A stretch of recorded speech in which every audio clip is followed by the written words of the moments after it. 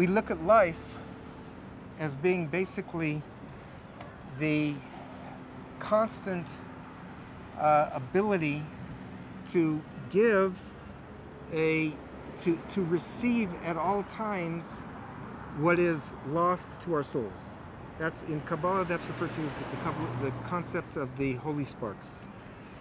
The holy sparks, it's called in Hebrew the nitzotzot, which are fallen aspects of reality, came from a fallout of reality that Kabbalah describes at length in its textbooks, is translated in our daily lives as a reality of everything that we encounter, everything that we run into in our lives is basically an opportunity to redeem back to ourselves a lost part of our soul.